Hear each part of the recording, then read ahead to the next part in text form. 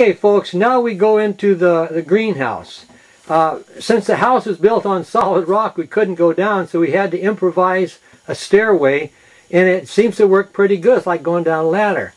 And now Paula's going into the greenhouse, and we're going to go in there and we're going to see a few more things, okay? We're going to scan this greenhouse now, very slowly. Then we're going to take each part, piece by piece. Okay? Here's Paula, and she's taking a shower. This is where our shower is, since we don't have a bathroom per se in the house. And so we just come in here, take a shower. It only takes a half a gallon to a gallon. Okay? You recognize that algae that we extracted all of the chlorophyll from? Now Paula's going to start feeding it.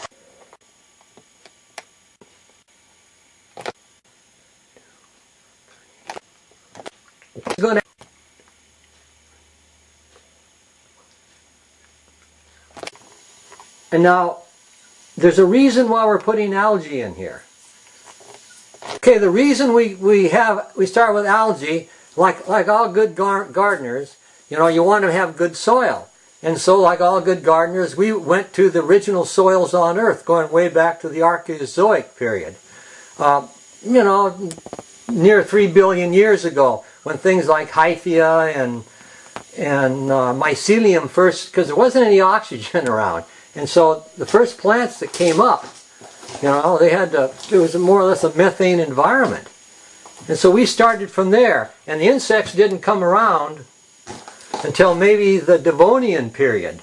Well, and then along comes the Jurassic period, and here we have all of these monstrous plants that dinosaurs could eat. Well, and so what has happened here? I started taking some of our more recent fossils apart around the world, you know, the Miocene, Eocene stuff, you know, 40 million years ago.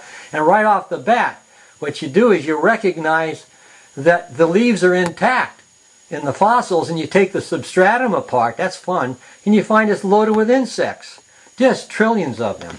So we immediately went over, we got, you know, maybe a ton of nothing but molds and funguses for our first garden. And, you know, so we had hundreds and hundreds of wheelbarrows and nothing but all the fungus and insects we could find. And so, like Paula here, she's got this chunk of algae and she's going to plop it in there. Okay, plop it in there, the one we found yesterday. And so we determined that, see, we tried to create every environment that has ever existed on the earth in here, since we have total control, and every environment that exists on the earth today. And lo and behold, we figured that, you know, if you're going to have you know, enough big vegetables around to feed, you know, Jurassic type things, big, you know, brontosaurs and stuff, you know, you're going to have a lot of vegetation. And so I figured, well, if you create the original soil with fungus and molds, well, you should have, you know, something, and we created the environment just like the Jurassic.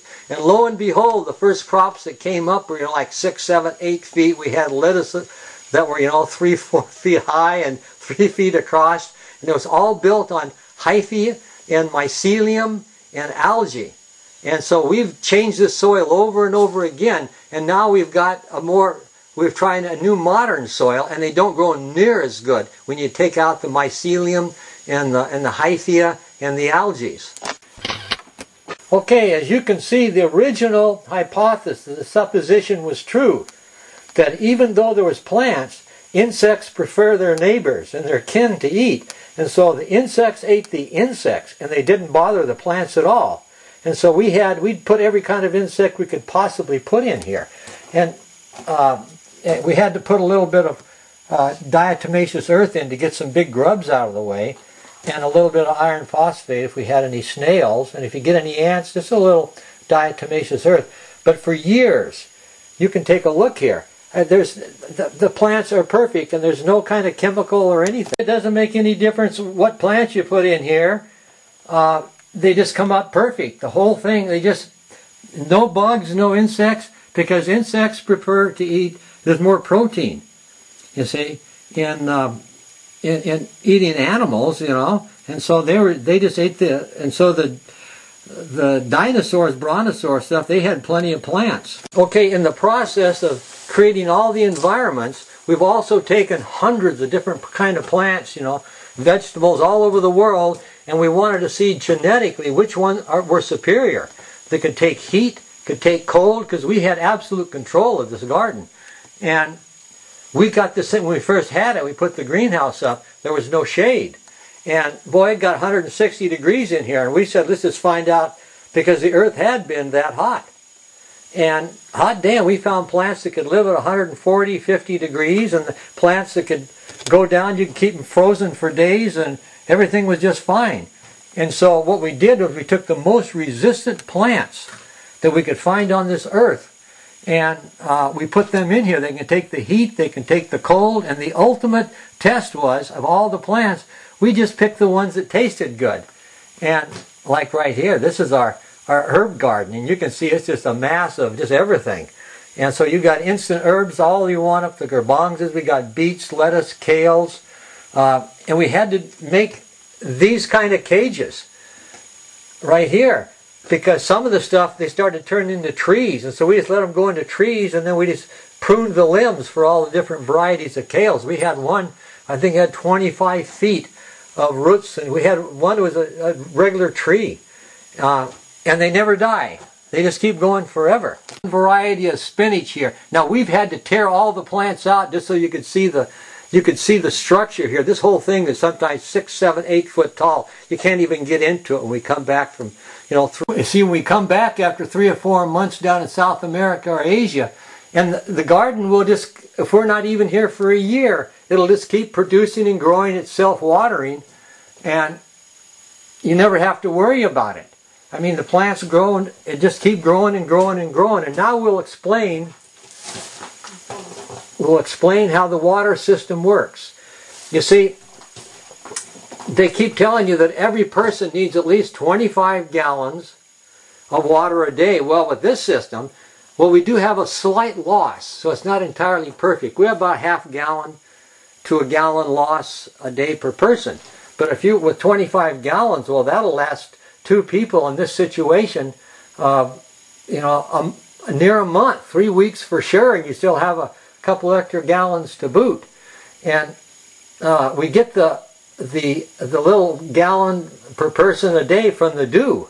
And as a matter of fact, once it gets going, you don't even need fresh water anymore. You just put a tray of salt water or alkaline water or anything, and it will just distill it right out. So not only does it, you recycle and conserve water, but you've just now, once it gets going, and it doesn't take much, you can use an air extractor, you take it right out of the air, and this sucker was, when we first put the greenhouse up, this is a polycarbonate one, but you can do it with just regular old tempered glass.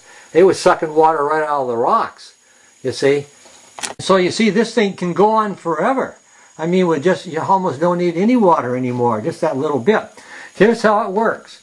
After we do a wash, whether it's the clothes or you're washing your dishes or whatever, you just take and mop the floor with it.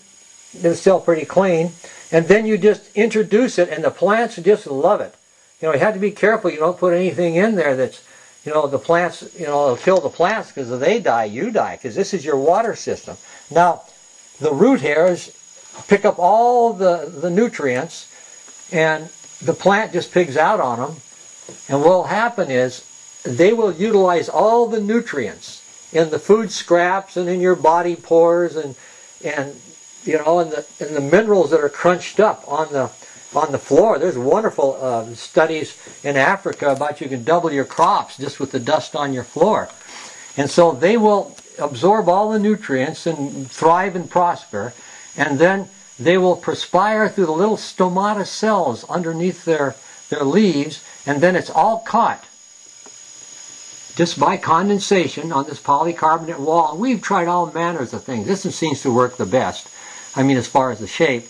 But this was made just for a laboratory. And you can see right here is a little trough.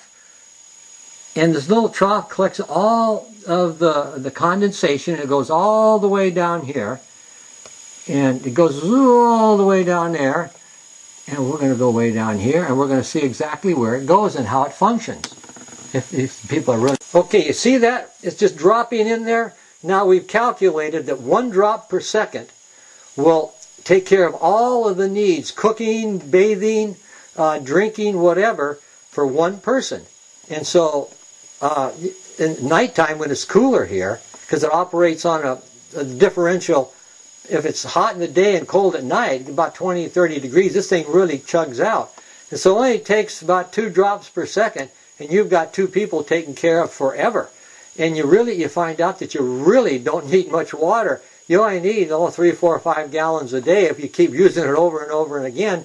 And we do tests on it, and it's entirely vector, parasite free. But in order to make sure that we, sometimes ants or something or little flies will come in through here.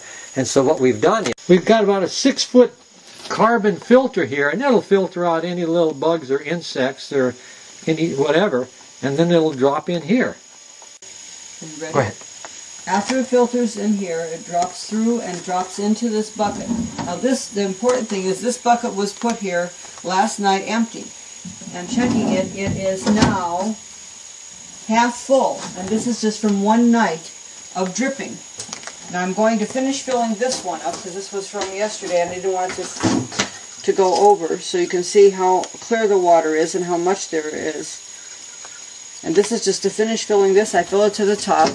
Then I'll put the screen back on so we don't have any little guys that get in. And put it back under, because if you can see, maybe you can focus in here and see it's dripping down. Got that. And then it finishes dripping, and then I just add the cap back on and we're ready to go. We have 1 waiting that's empty and 1 collecting. This will be ready by tomorrow.